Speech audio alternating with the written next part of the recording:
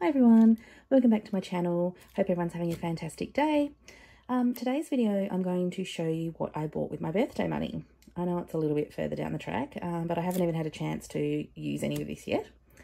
As you can see, everything's all still sealed up. But I got such a good deal on this that I wanted to share with everyone how I managed it. So I got money for my birthday this year. I got money from my mum, my nan and my sister.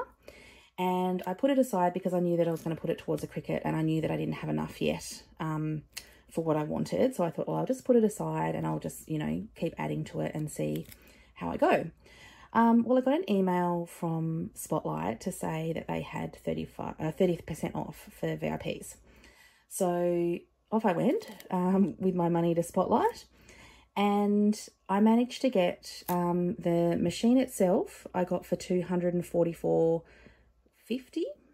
and I saved $104.70 just on the actual machine. So that was fantastic. So I did them in two separate transactions so that I could also use my birthday voucher.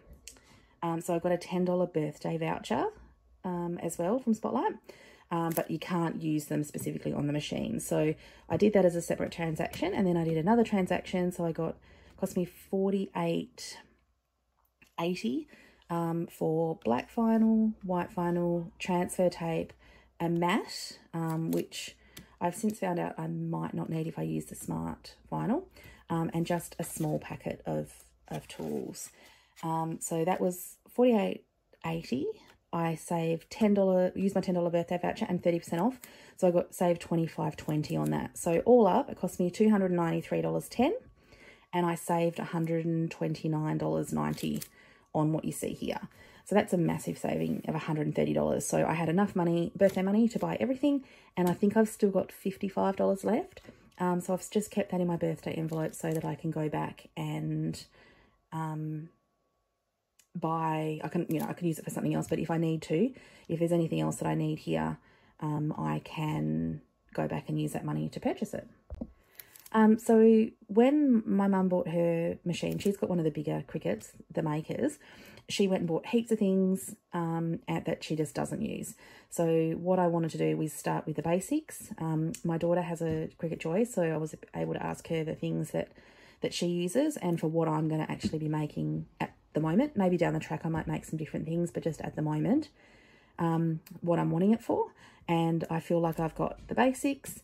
And once I get the hang of it, I'll go back and buy some vinyl and stuff in some different colours and anything else that I might need along the way. But I just thought how I would share how I've managed to do that on a really tight budget, and how I've made the budget that I have work.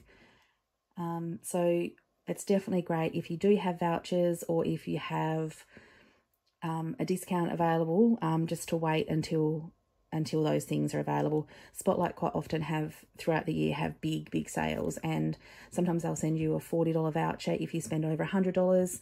We did that last year. My daughter was buying a Christmas tree, so she bought her Christmas tree and I used my $40 voucher to buy the bits and pieces we needed for her birthday cake.